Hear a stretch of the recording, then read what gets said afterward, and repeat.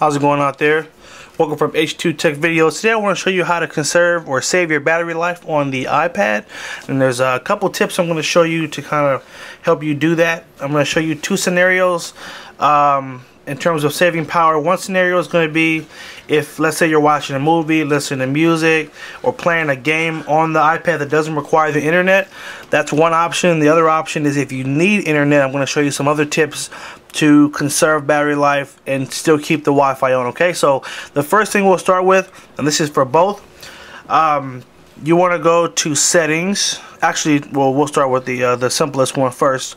If you double tap on the home button, which is right here, just click it twice. You want to check down here to see if you have any apps open. Okay, this is one thing that a lot of people don't know about, even though it's to others it's like, you know, common sense on the iPad, is whenever you open an app, it stays open until you close it. So watch, I'm going to open a couple apps here, maps, you know, calendar, and then I open up a game. So I just opened up 4 apps, and if I double tap on that button, this shows you all the apps that are open. Okay, if you don't go in here and turn these apps off, they will continue to run in the background. They'll drain your battery. So let's say if you notice your battery is already getting low, then what you'll want to do first is, you know, double tap on the home button, or if you're running iOS 5, 4 fingers and just swipe up, and then it'll bring up this menu right here. Hold down on the apps until they begin to shake, and then just start hitting the red X and the red minus sign, excuse me, just close them out. Once those are closed, that's going to save you some battery juice, because now those apps aren't running. Because what they're really doing is it's saving your place. Wherever you were doing in the app before you closed it, it's just holding that spot right there. Okay, so it's good if you're going to come back to it. If you forget about it, then it's just going to kill your battery.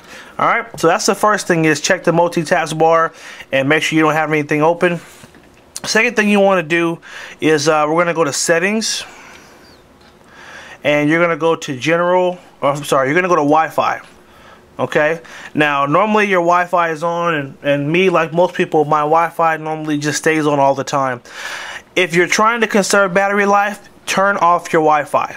Okay, that's one of the quickest ways. Wi-Fi pulls a lot of battery power, so you want to go settings and then Wi-Fi right there and just turn it off. Okay, I'm going to show you an option later on in the video. If you need to keep Wi-Fi on, let's say if you're browsing the web or you're researching or whatever, I'll show you an option on how to conserve with Wi-Fi on, but for now I'm just focusing on if, you know, you don't need Wi-Fi. So that's step 2.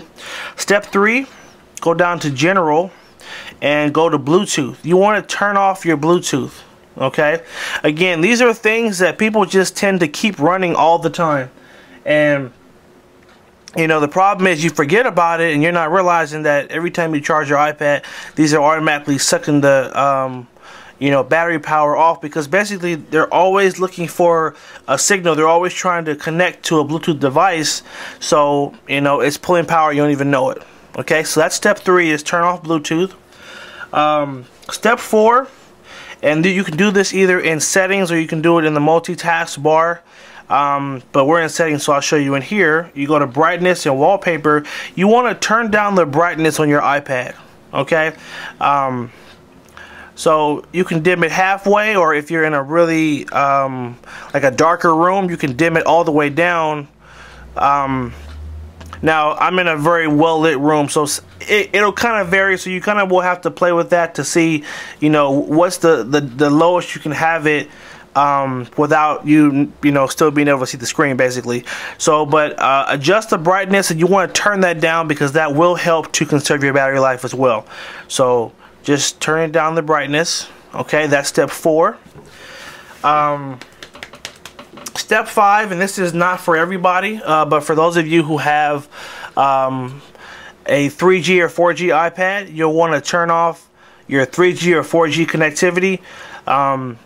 That is a super drainer on battery life. Okay, and so most people kind of know, but in case you didn't know, if you're not using that, turn that off so that that's not, you know, draining your battery. Okay, there have been times where I was literally at like 10% left in my you know, battery, and I have it set right here so I can actually see the percentage of, you know, how much battery time I have left.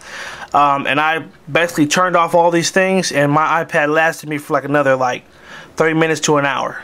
Okay, because now it's not like running all this background stuff that I don't know about. So these are a couple tips here.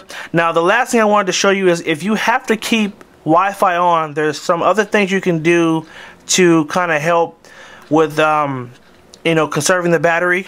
So let's just say, for example, let's say Wi-Fi is on and you need to use the internet and you're not streaming. So keep that in mind. If you're streaming video or music through the online, that's just going to drain. You know, it's kind of hard to prevent that. But let's say if you're doing research, or you're just on Facebook, or you're doing like basic simple web browsing, and Wi-Fi is still on, you would want to come down to, let's see, you want to go to Mail. Okay, and then under Mail, you want to go where it says Fetch New Data. And then under here, you want to turn off push notifications, and then you want to set fetch to manual. And let me tell you what this is going to do. So certain email accounts, if you have push enabled, whenever someone sends you an email, it'll automatically grab that email and send it to your iPad. Now keep in mind, in order for the iPad to do that, there's got to be something that's constantly searching for new emails, which is pulling battery power. The second thing is, down here with Fetch, you can set how often your iPad looks for new emails. Every 15 minutes, 30 minutes, every hour, or manual. If you set it to manual, the iPad will stop looking for new emails unless you pretty much go to the Mail app. Once you go to the Mail app, and then let's say you, let's go to all the emails here, and let's say you go to sync, right? Then the iPad will look for new emails, but unless, what am I saying? So if you have it on manual, you can basically control when the iPad will look for new emails, and thus that will help in conserving your battery power. Okay, so those are just a couple of tips there on how to save your battery life. I use these all the time because, I mean, how often do you forget to charge your iPad and you still need to bring it somewhere? Hey, I mean, life happens. So, you know, it's good to know what to do to help kind of conserve your battery power. Also, if you're going on a road trip and you know you're going to be in the car for 8 hours, you don't want your iPad looking for Wi-Fi if there's no Wi-Fi available. You don't want it looking for Bluetooth if there's nothing to connect to. So those are just a couple of tips to help you conserve your battery power, and I hope that was helpful. Leave me a comment, let me know what you thought of the video. If you liked the video, then click the like button below and give me a thumbs up. I'd appreciate it. And subscribe to H2TechVideos, and have a good one.